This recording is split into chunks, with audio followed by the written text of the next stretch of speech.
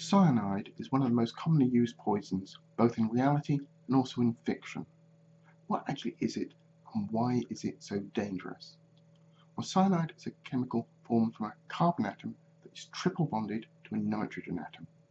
However, the cyanide is often then bonded to another element like sodium, potassium, or hydrogen. These cyanide compounds and their precursors are fairly common and can be produced in bacteria, fungi, and a lot of plants. Many cyanide compounds inhibit the action of a vital enzyme in the cells that are used in the aerobic release of energy. In humans, this means it can stop the operation of the central nervous system and the heart, which of course can result in death. There are antidotes to cyanide which bind to the cyanide in the body, then the combined chemical can then just be flushed from the body. Plants that produce the cyanide often store it in the seeds of the plant as well as other key growing locations. So why do plants produce cyanide? Well, cyanogenic compounds don't have the negative effect on plants that it does in most other animals. So producing and storing forms of cyanide isn't really a problem for the plant. To find out why the plants are producing cyanide might actually help us to look at two common places where significant sources of cyanide are found. Those are in apple seeds and in bamboo. Starting with first, apple seeds don't actually contain cyanide, but instead contain large amounts of amygdalin. This is a chemical which, when chewed and digested, is converted into hydrogen cyanide, which is highly dangerous. So while the apple seeds can be dangerous, they're perfectly harmless if they stay intact whilst passing through the digestive system.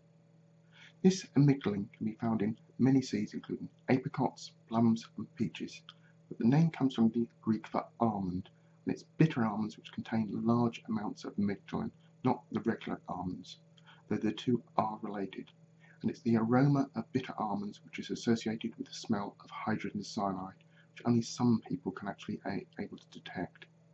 The concentration of the amygdalin in apple seeds means that you'll probably have to completely digest over 200 apple seeds to obtain a fatal dose of cyanide. So why are apples forming this cyanogenic glycoside in their seeds? Well, it isn't to stop animals eating the seed, so the plant is actually quite happy for the seeds to pass through the digestive system of the animals and end up hours later in a different location being excreted and deposited in a pile of feces.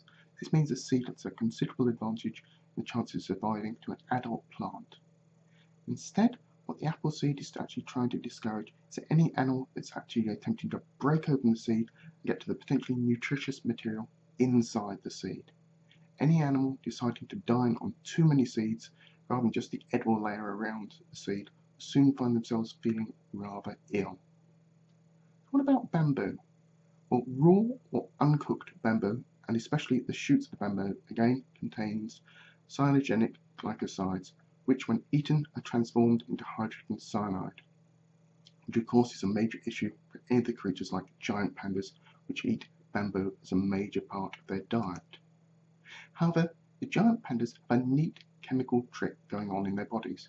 To avoid cyanide poisoning, the pandas produce rhodonase, which is a mitochondrial enzyme which converts cyanide into thiocyanate, which then can be simply excreted from the body. Now, giant pandas are not the only animal to do this, as rabbits and many other herbivores can also make use of this chemical reaction to detoxify their food. However, the giant pandas were, until relatively recently, carnivores, not herbivores, so they actually had to adapt fairly rapidly to combat the cyanide in order to be able to eat substantial amounts of bamboo. Even with this chemical reaction, however, the pandas are still receiving a significant dose of cyanide from their diet, so the sleepy, confused image we have of pandas may just be they're actually suffering from cyanide poisoning.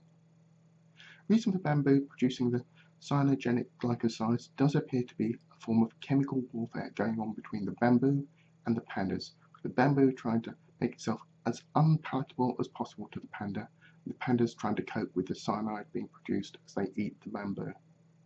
However, the toxic nature of bamboo isn't just an issue for pandas, as many humans also like to eat bamboo shoots, which can contain substantial amounts of the cyanogenic glycosides. So in order to prevent cyanide poisoning from eating bamboo shoots, they need to be properly cooked before eating, and eating raw bamboo shoots should be avoided completely.